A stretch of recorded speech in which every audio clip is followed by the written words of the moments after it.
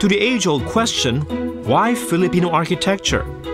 Architect Francisco Bobby Mañosa has but one reply: why not?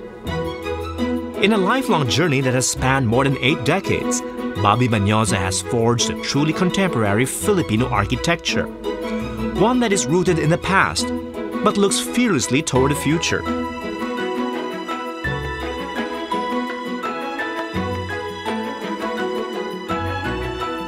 It is through design that really identifies the culture of the country. It begins with a bahay kubo.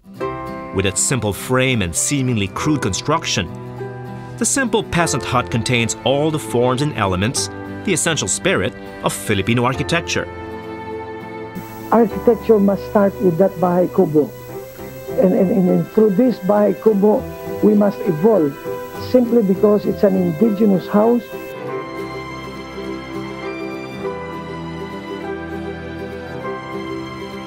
It evolved into the bahay na bato, a townhouse built on a more complex plan that suited the Filipinos' changing lifestyle. But somewhere along the way, its evolution was cut short by the influx of Western architecture and modernism. Styles may change in this country, but this climate will never change. We have 6 months of rain, 6 months of sunshine, we have earthquakes, and we must learn from this. And we must learn from our ancestors. They knew best. It was Bobby Mañosa's destiny to continue the evolutionary journey of Filipino architecture. Bobby Mañosa's search for what it meant to be Filipino began early in his life. He wanted to be a pianist, but his father had other plans for him. Even as he studied and learned to appreciate both classical and modernist architecture, Bobby kept going back to the vernacular. The bahay kubo and the bahay na bato survived because they worked. They suited the Philippine climate, the Philippine landscape, and the Filipino way of life. Thus began his quest to bring Filipino architecture into the modern age. One, you must accept you're a Filipino. 2, you must accept that you must love the country. And 3rd, let us practice architecture.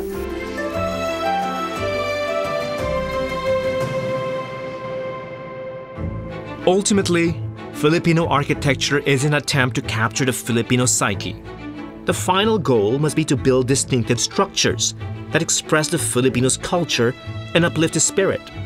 But they must also meet the needs of the Filipinos of today, rooted in culture, but also contemporary. Organic to the landscape, indigenous materials were the most suited, but transformed by design and technology to stand alongside the best in the world.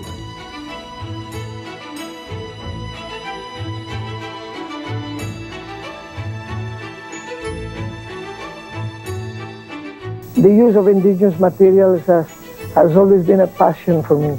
It's now an upliftment of what the bamboo is or what the coconut tree is all about. The main theme behind this is to accept the material and get all of us in unison to just say what is ours is beautiful.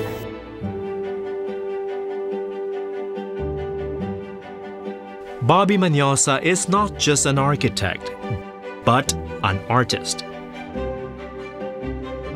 For there is a strong element of intuition and play in his design approach, and a love for improvisation.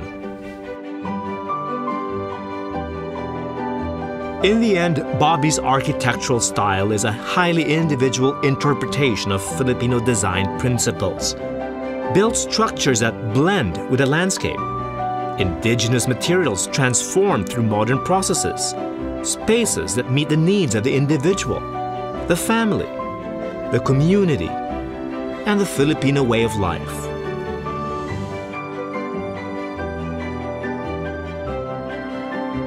One eye must see architecture, the other one must feel. There's no other way you can design Pinoy. You must feel it, you must know you are a Filipino. By the turn of the millennium, Bobby Mañosa could proudly proclaim, "I design Filipino, nothing else." At the top of his game, he could champion the cause to which he had devoted the better part of his life: a more friendly, enlightened, and relevant architecture, a distinctly Filipino architecture.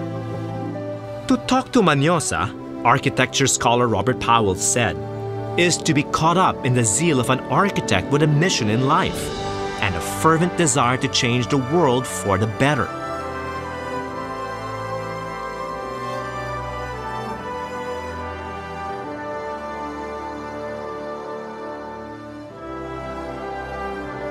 Thanks to a successful practice, Bobby has changed his world for the better. No longer is he the lone voice in the wilderness crying, "Back to the Bahay Kubo." His ideas have helped to transform the built environment into one that is, more and more, recognizably Filipino. Younger architects have followed in his footsteps, seeking their own answers to the questions he once asked himself. Not why Filipino, for there was never any doubt in his mind, but what is Filipino? The answer is something each of us must discover for ourselves.